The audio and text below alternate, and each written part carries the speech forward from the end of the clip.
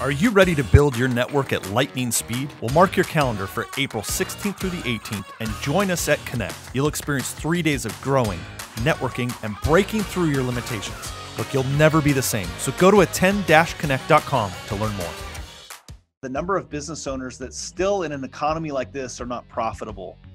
And that's an interesting thing, right? If you're not profitable in this economy, why is that? How do you build a network, run a profitable business, and make an impact? Oh, and have a personal life at the same time? That's the question, and this podcast is the answer.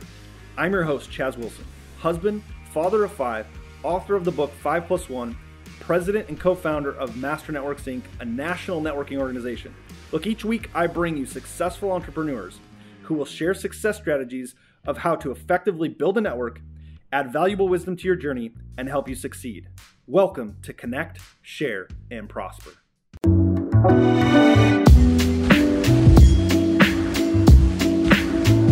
Hey, welcome to this episode of Connect, Share, Prosper. Do you know what episode this is? 94? Episode 94 of Connect, Share, Prosper. Welcome. Make sure you state where you're from. Listen, before I get too far in this episode, just want to say how grateful I am for all of you. There's some of you who are on this every time we go live, and I know it's a Tuesday. Usually we're here on Monday, but because of the holiday, we're going live today on Tuesday. So I'm super excited about today. And like I said, I just want to thank you because we've done 94 episodes. Pretty cool. 94 episodes of Connect, Share, Prosper. And that's because of you and your support and the sharing and all of that. So I just want to say that right out of the gate that I'm super excited for that. Being part of something, so many people have talked about, hey, I want to do a podcast. And don't realize how much work it is. When I started this, I was like, it's a lot of work and I've got a team that can help me with it.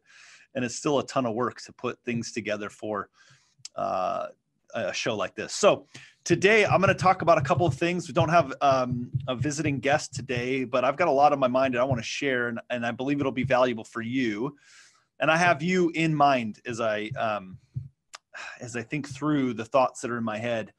As I've been traveling the country, I've got another event. I was just in New Orleans last week. I'm kind of doing this. I got Ricardo in studio here. I've got this spring tour of regions I get to go visit. And so I was in New Orleans last week, had a great time with them in New Orleans. And then going to be in Florida this week, going to be with our Master Networks family in Florida. Then I'm going to be in Tennessee the week after, then Missouri, and then Georgia, New York. I got a lot of them we're going to be in. And as I'm visiting these regions, there's things that come through my mind that I'm seeing, and I want to share that with you. And I'm kind of going to give a little bit of a warning, maybe a voice of warning if I can, in this platform that I have to see some things that are happening right now in the business world. And I just want to give you a really big heads up. And if you stay and listen through this, I'm going to just kind of give you some counsel, if you will, on what I'd be doing right now, what we're doing in the business climate that we're in. And there's a lot of things happening. So as you come on the show, make sure you type where you're listening from, share this episode to your Master Networks family, as I'm just going to share a couple thoughts, and then I'll open it up as well for Q&A as well. So we'll keep an eye on the comments here on Facebook. So as I've been traveling and visiting with different members of Master Networks throughout the country, there's a common theme that I'm seeing, and it's a little bit concerning. And that is the number of business owners that still in an economy like this are not profitable. And that's an interesting thing, right? If you're not profitable in this economy, why is that? And I think what's happened for a couple of things is, number one, you've got to get really clear on how you make money in your business. So I've had this conversation more times than I can count, and it's a little bit disturbing maybe, is the number of business owners that I'm talking with who just still don't have clarity to how they create more income in their business, right? So it comes up in every workshop I've done. And for you listening, do you clearly know how to add more revenue? Now, your simple thing is, yeah, sure, I just sell more. That's one way. There's additional ways to add more revenue. And so I want you to get clarity around that. There's selling more, there's increasing my price potentially, and there's increasing the volume or frequency in which someone buys from me. Maybe they buy a second thing from me. Maybe they buy the thing that I sell more often than say once a year, et cetera. So I think that's an important piece to, businesses. Are you clear about how you make more money? Number one, in this economy, I'm seeing too many business owners that just aren't profitable, and that's not okay. I also believe that on the horizon that things are going to change. And let me just give a quick shout out. Willows Bend, welcome. Brad, good to see you last week in New Orleans and have lunch with you, Brad. And Kenzie from Bismarck, welcome. Let's see. So I see a few more hopping on. Listen, I'm going to do Q&A as well. So if you have a question, make sure you add comments here. So with business right now in this economy, and for most people across the country, it's a good local economy right now. And so how come we're not making money, right? So how come not enough business owners are making profit? And part of it is not just not selling enough. The second thing is how to manage. So if you look at my 3 money disciplines, one is make more money, second is manage it, third is multiply it. Under the manage piece, and this is what I told my partners recently on a call with them, is kind of that same thing. Welcome, Ashley. Good to see you on the call as well. And this, I would ask you who are listening to continue these marching, or not marching orders, that's not the right phrase, this mantra about what I'm going to share here. I think as business owners, and I told my partners this, I want to help each of my partners do better with the way that they're not just making money in their growth, but the way that they're managing it. Now, of course, I don't manage their money for them. I have to manage my own money, and that takes a lot of work in itself. So, but what I said to them is this, and those of you who've been to my workshop and came to Cash Flow Mastery, is setting up, and I don't have anything I can draw on here, but if you can visualize, like most people have a profit and loss. You have income, expense, and then profit, right? Yeah. Do we have that little whiteboard in here? Sorry, I'm like ad-libbing this for Ricardo. I think that's a permanent marker too. That would be awesome. Live on Facebook. Do permanent marker on there. Here, give me that. Just grab me the perfect. Everybody virtually give Ricardo a hand for jumping in on that. So what you have is you have income, right? Expense, and then profit. Let's see if we have something I can erase with. So income, I don't know if that even shows, looks backwards on mine, but income, expense, profit, right? That's what you typically have. And what happens is for most business owners, you get to this stage right here and they're like, there's never profit left. I remember there was a time way back when we started this where my wife said, she's like, you're really good at hiring and having employees, et cetera, but there's never any money left here, right? And so how do I have money left over? And so the way to do that, and I'm going to just give you a quick scenario for this, is you take the income you have and part of this expense line, part of this terrible handwriting. Now you know it's for sure live because of my terrible handwriting. Under this expense line, you have a line for profit. By the way, are you watching this? Is it coming out? You can read it correctly? Okay, it's not backwards like it is for me. Okay. So you have an expense line for profit. See, what happens is when you try to save it by the end of the month, there's rarely any left, right? Because your money gets assigned. It has a place it goes. And if it doesn't, it flows like water and it finds a leak and it's going to find its way out. And so that's why it's so important to make sure that you have it designated. So one of the simplest ways to do that is to have what Ryan Lee taught at our Cash Flow Mastery is for your business, having a separate bank account at a separate bank. So you have your depository account where your income goes in. You have a separate bank account that's your expense account. That's where you pay your bills out of, and you move money from that depository to the operating. And from there, you send money weekly or monthly from your depository to a separate bank, and that's your kingdom, right? You're building a kingdom. That's your kingdom's cash. So right now, for example, I operate everything for my businesses at Wells Fargo. And then I have a separate bank where I have an account for Kingdom's Cash, and I send that money over there, right? And right now I'm sending it weekly. And if you can't send it weekly, send it monthly, but send something no matter what. Now, some of you are already feeling like, Chaz, I know it's tight, like it's hard already. I don't have extra money. I promise you, you spend money on things. You spend money on things that because it's available, right? In fact, most people don't balance anything anymore. They just look and see, oh, I've got $10, I can go to lunch, right? Like, so send it.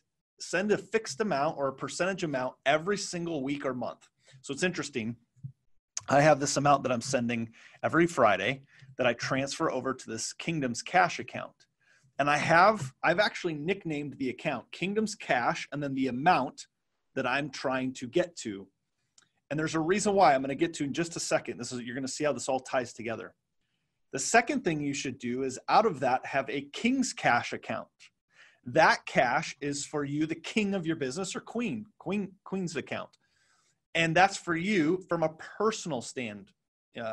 So again, I have all my personal bank accounts at Wells Fargo, and then I have a separate bank where this King's Cash goes to, and I have a certain amount that I'm trying to get to. Now, that then makes your profit, that you've heard, pay yourself first, profit first, etc. This is literally how you do this. For years in business, everyone would say, Chaz, you got to pay yourself first. I'm like, yeah, I get it. How do I do it? This is the tactical on how you do it. It's very simple. It's a very high-level discussion on this. This is how you do it. I love it. Ashley says, this is perfect timing. We were just talking about King's Cash. Love it. We have 3 bank accounts. Multiple accounts is super beneficial. I agree.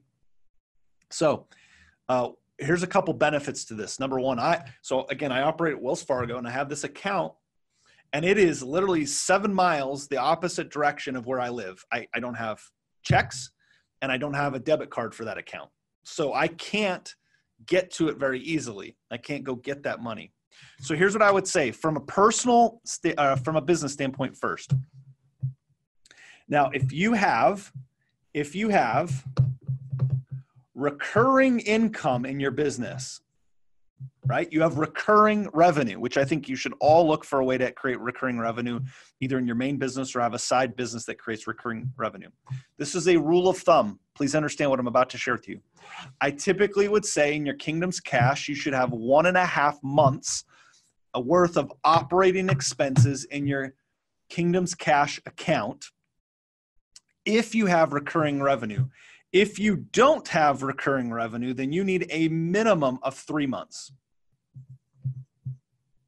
of operating expenses. So if your operating expense is $10,000, okay, then you need $30,000 in that Kingdom's Cash account. Now, this is why I'm bringing this up. From a personal standpoint, right, you're going to take some of that and pay yourself as King's or Queen's Cash. And in my estimation, there's other people who teach financial wealth building, et cetera. And they say, you need that reserve, that emergency reserve of $1,000. And I'm going to tell you, I think that's a false positive. I love what Matt Monero, his book, I think it's entitled, You Need More Money. Like, frankly, just straight to the point. And Matt says it's a false positive. And I'm going to share with you why that's a false positive. My rule of thumb that I tell people to is 10,000 minimum emergency. Like 1,000 anymore. Like your car could break down and 1,000 isn't even going to cover it, right? Get sick, 1,000's not going to cover much of anything, right? You can blow that in 5 minutes at a hospital. So in my opinion, what I'm teaching people is 10,000 is the minimum. And I know that can feel very, very overwhelming if you have zero, right? Is to get to 10,000. But I'm working with people who are putting $100 a week or $50 a week aside, and then now they're getting excited as they start to see it build, create the habit. What should your account's King's Cash emergency fund be before you do outside investments? So this is kind of what I'm answering, right? So it varies. This is a personal decision, but I think at a bare minimum, you need to have 10,000 minimum, right? And then you may, depending on how you get paid, if you're the sole income provider, I think you could take very much the same thing. If your business pays you pretty regularly, then you may only need 1.5 months in your King's Cash. But if you're not, if your business is very cyclical and your pay is as well, then I would say you need 3 months of your personal operating expenses minimum in that bank account before you decide to go invest above that. But beyond that, I think, as Ryan Lee talks about, the bank has 2 things in every bank. And next time you go to your bank, look at this. It has cameras. And I recently took a photo when I was at the bank. It has cameras and a bowl of suckers, because we're all suckers when we keep giving the bank our money, and then they watch us on those cameras as we walk out, sucker in our mouth, realizing we just gave them all our money, and then what they do with it and how they use it. So Ashley, to answer your question, I would say for a business like you guys have, where it's remodeling, construction, et cetera, I would do a minimum of 3 months of your personal operating expenses, minimum. And then once above that, look to invest that cash. And then that goes into the multiply section, right? How do you multiply it? And I really think there's two ways to do that, because I multiply for cash flow, and that's other businesses and real estate. Now, remember, your business is your greatest asset. If you own a business, that's your greatest asset. That's the thing that's going to pay you more cash. So how do you invest in your business? Maybe you buy more things, et cetera. But I think the other way you invest in your business is investing in you as the asset of that business, like events, seminars, coaching, training, et cetera. The more that I invest in that, the greater return I see for my business, which then flows the cash through to these accounts that do this. Now, the reason I bring this up is I think that false positive is real. So last year, and I've shared this with some of you, last year, I got to a place personally where my King's Cash account for my personal kingdom that I'm building was doing quite well. I mean, it had been at a place that I'd never had that kind of, it was beyond the amounts I just shared with you here, way beyond the 3 months. And I have recurring revenue and multiple businesses. And it was a place that liquid I had never really been at in my life. And I was feeling really good. And that's the problem. I got to this false positive. Now, it wasn't the economy that shifted it, which I'm going to get to in a second. It was personal things that shifted it for me. I had personal things in my life and with my family that required me to spend that money. And I see it as a blessing that I had it. But that was the key phrase, how quickly that went. And so, like, I'm talking nearly 6 figures in a bank account that went like that over a few months. And it made me realize that was sort of a false positive, and that I really needed to keep growing and keep pushing that number. So now as I rebuild that, and I'm doing well rebuilding that, I've set a new benchmark. See, what happens is we say, and that's why I think it's actually downright false advice to say, hey, all you need is that $1,000 emergency fund and you're good. That's where you start. Guys, that's a false positive, because what happens is people get the $1,000, they put it aside, and they don't build beyond that. And then they start spending and consuming. They get into consumer mindset, and they're not building any for future wealth. And the reason I bring this up is I think in business, there's 2 problems I see right now. One is people aren't selling enough. They're doing just enough to get by. They're not pushing beyond to create more revenue. Or if they are creating revenue, they're still in consumption mindset, and they're not putting it aside when the economy changes. And there's too many people right now who are doing well, who won't be around in, say, 4 or 5, 7 years when the economy, whenever it does shift, and it'll shift again. They won't be around. And my hope, and the reason why I'm sharing this message, is I don't want that to be you. And so if you're listening to this right now, it's time to take a serious audit. And the good news is you can make just a few changes, simple changes, right? And don't say, like, I don't take well to the, like, Chaz, I can't afford to put money aside. No, you can. $50, $25. I don't care what it is. Start the habit. Start the habit of get the separate bank account. Write yourself a check from your business. Mobile deposit into that account and leave it alone. $25, whatever it is. Then tear up the check, it's gone. Now it's in your Kingdom's Cash account. Create a habit, put it on your calendar, because if it's not on your calendar, it does not exist, right? So my fear is that I see too many businesses who are not preparing for the future. And maybe some of you were young and didn't live through 2008, 9, 10, 11, et cetera, or you were in an industry where it didn't really affect you. But I can tell you, it affected me hard. And now, does that mean I could get caught in it again? Sure. And so I'm trying everything I can right now to prepare my companies personally, And I just feel this sense of urgency to share that message with you to make sure you're preparing. Every sale you get, I told my partners on a call recently, every payment they get from Master Networks, they should take a portion of that and put it in their king or queen's cash and just set it aside. Just set it aside. It's a small portion. If nothing else, think about it this way. When the economy constricts, right, and markets constrict and contract, and you're now as who's on my show? Bobby Castro, Stack It and Racket. Is that what he said? Racket and Stack It. I can't remember what he said. He's trademarked it, so I should probably figure out what it was.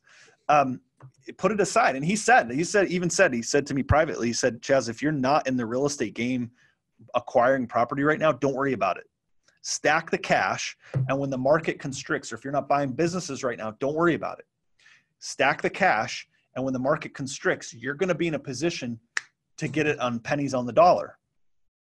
And that's why you'll see the phrase, the wealthy get wealthier.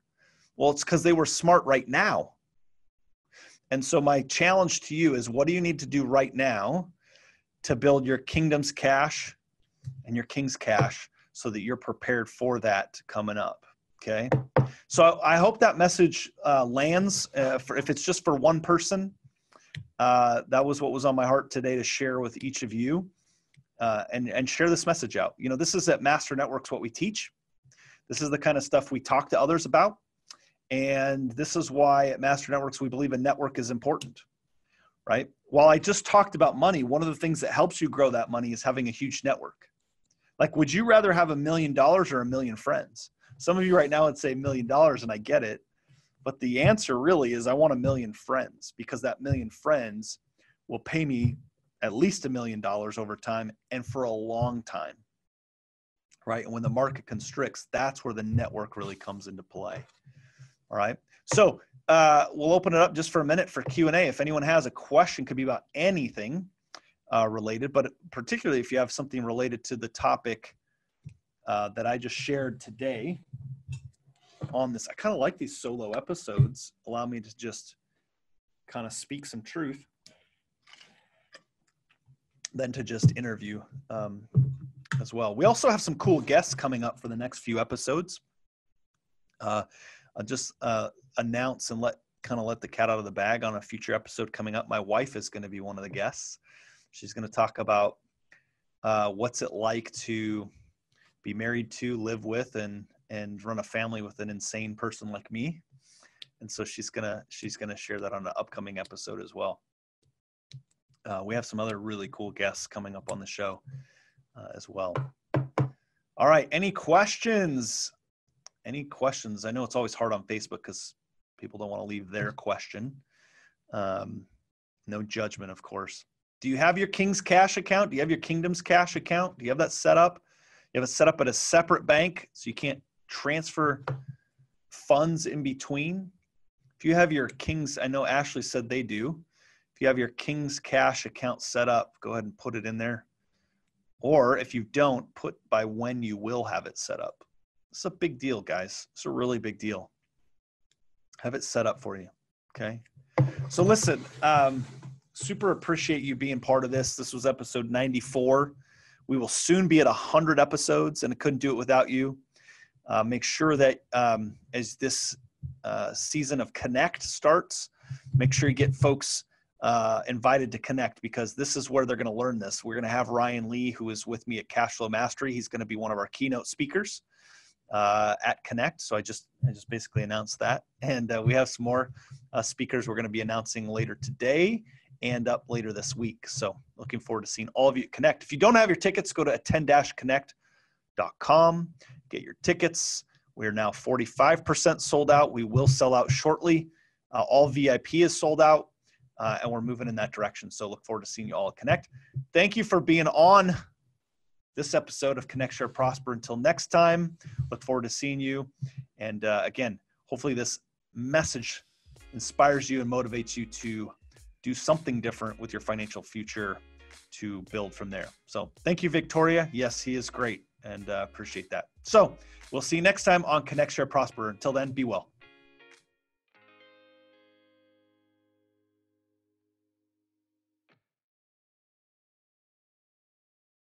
Are you ready to build your network at lightning speed? Well, mark your calendar for April 16th through the 18th and join us at Connect. You'll experience 3 days of growing, networking, and breaking through your limitations. Look, you'll never be the same. So go to attend-connect.com to learn more.